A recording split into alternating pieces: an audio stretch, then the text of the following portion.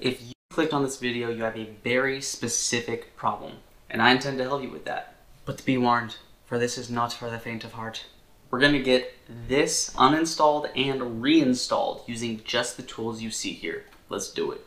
You'll need a pair of needle nose pliers, a long skinny screwdriver, a bigger screwdriver when you've given up all hope. You're going to need a hammer and a 3/16 punch. You're going to need some safety glasses because seeing is cool.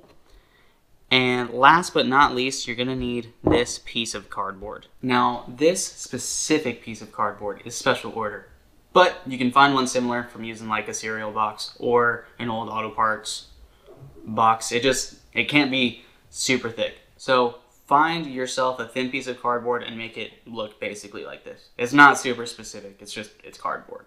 First and foremost, we gotta take out this pin, and there's only one way that it goes. I got this out. This will just slide right out, and we can put those off to the side. Oh, if only it were that easy. Now we have to get the spring out. That's the hard part about this job. Now inside this lovely steering shaft of ours, we can see that spring. That's what we gotta take out. If you wanna make this easier for yourself, unlock it, and now we can move this freely. This is the part where you're gonna want that eye protection. Now we're gonna take our skinny screwdriver, put it on the top side, and push like this. Oh no!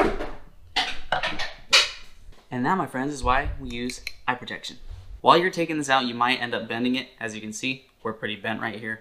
So you're gonna wanna fix that, make sure it's straight and looking like it should. So we're gonna do that and go into the headache in this and reinstall. So I have mine basically how it needs to be. If you're getting a lot of sponginess when you try and shift, then most likely this spring is worn out or just too compressed. So just stretch it out a little bit, and I seriously mean a little bit, and then you'll get it back to the way that you want it. So now that we have our spring in good standing, it's time to put it back in. All right, this is where that cardboard comes into place.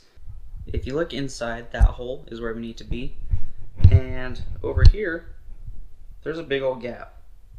And we want to avoid the spring going that way. So this is why we have our cardboard. You're gonna make it basically as wide as our channel here.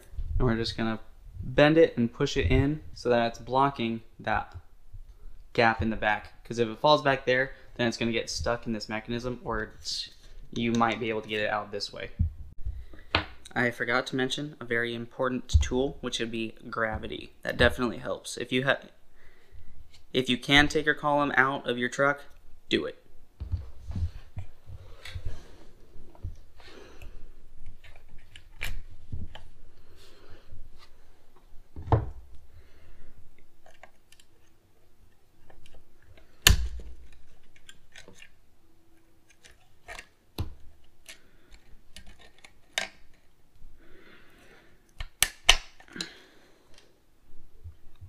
See, there we go.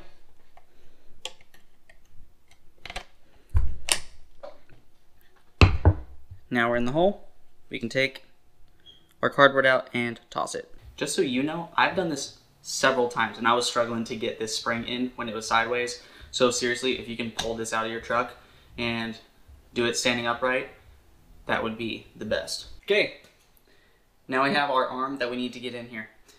There's only one way that this goes in, and that's going to be with this notch facing down. We will have to compress this spring in order to get this lever in, so we're going to bring out our baby screwdriver at first to see if that'll work, because it's thin enough to be able to stick in there.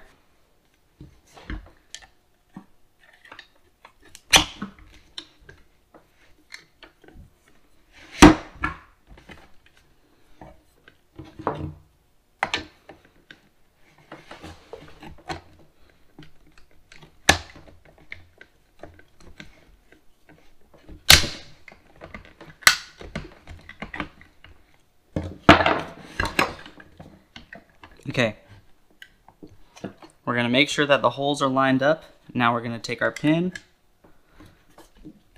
and get in there. Okay, whew. Now, the final touch, hammer it back in. That is all there is to it. Now, this should spring right back into place. There shouldn't be any slop here. This should be a nice, firm spring. Shouldn't be able to move it here. This is in park. Now we pull. Now we're out of park.